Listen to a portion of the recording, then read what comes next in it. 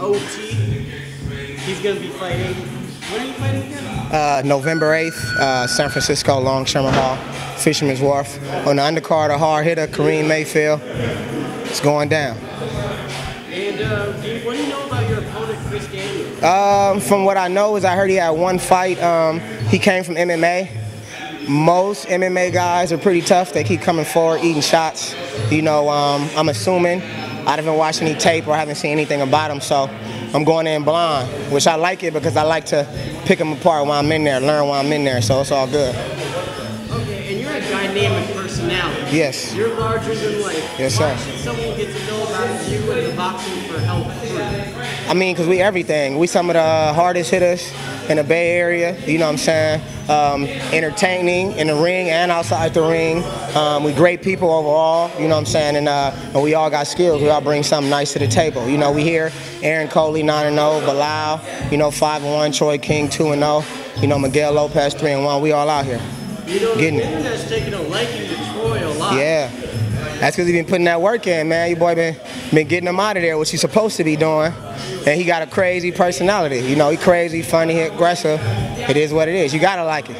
But you got a crazy personality. Yeah. You compared yourself to Roy Jones and Floyd Mayweather. Yes. What it is, you gotta see me in there, man. When I get in there and I'm flashy, I'm fly, I'm fitted in that ring, and I'm getting them out of there, they gonna be high and up on me too inside that ring. They gonna know about me. Are you gonna throw any bolo punches? I don't really do bolo. I'm more finesse. I'm more style. I'm more fast. I'm more like pop shots. You know, so I stick to that technique and that swiftness. You know, so that's a no.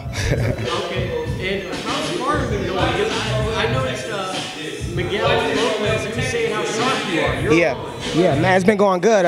Just got in 4 rounds right now with Bilal and one of my guys over here. I forgot his name, but he like 6'3", real tall, fast hands, long. You know what I'm saying? He was good work too. You know, I like when I get in there with somebody new and I got to figure them out and figure out how to get in there. So it's a beautiful thing. I'm just gonna keep it going. I got 2 more weeks, so I'm gonna keep sparring every other day and just trying to get in there. How did you get the nickname OT? OT come from my real name, Otis, O-T-I-S. Just take the I-S off. They call me the champ, a.k.a. hard body, a.k.a. sweet dreams, a.k.a. You know what I'm saying? That's how I get it in. So you'll know about me. He said a freestyle R&B. Damn. I can't freestyle R&B for you, but no, November 8th, I'm gonna show you how to sleep for him. Put him on the ground when that 8 count. It's gonna feel like his head was on the mount when that chop block and that. Cut it. I'm crazy out here, man. Hey, you know what it is, though. Champ, November 8th, come out, check out that hard hitter, Khrys Mayfield. It's gonna be a beautiful undercard, man. Sage Gemini.